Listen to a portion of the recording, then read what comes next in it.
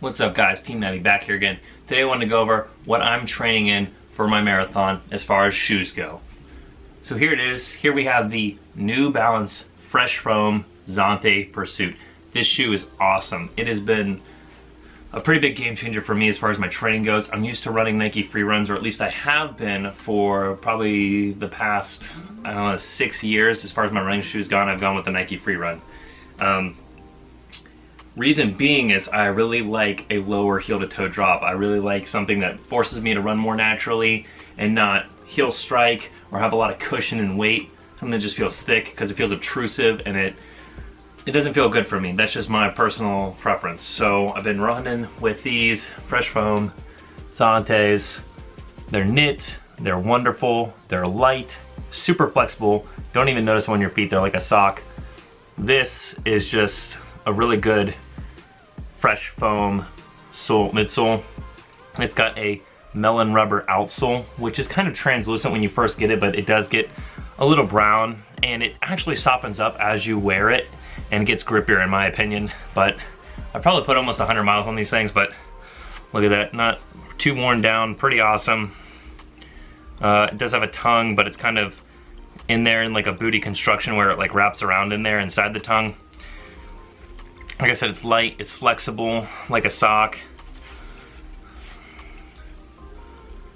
You get a lot of stretch.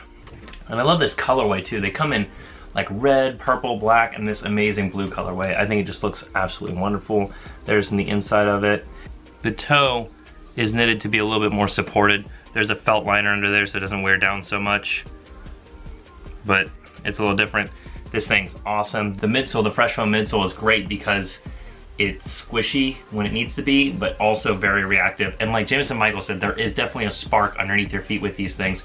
It does give you a pop. It definitely springs you forward. It definitely pushes you to run on your toes, because the majority, I mean, this is laser cut inside here, and the majority of the cushion, at least for me, when I run, feels like it's in this forefoot. So when I run, it feels a lot more comfortable to run on my toes and pushes me to run faster and with better form that way than heel striking. And you will get sore if you try heel striking this for too long. I mean, it doesn't have that much cushioning. It's good, but like when you're walking around, this thing's super comfortable. Feels kind of squishy, but definitely still has responsiveness, and I really like responsiveness. So this thing, for me, 5 out of 5. I love it. Fresh Foam Zante Pursuit. Not too expensive either. Very cool, very stylish, very unique, and I think that it's just lightweight.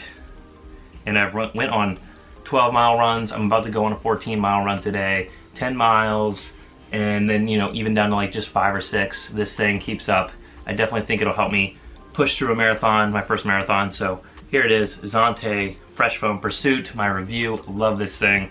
You guys, if you're looking for a new running shoe, try it out. It's not as flexible as I'd like it to be, but I think that's part of the spring and the pop in it.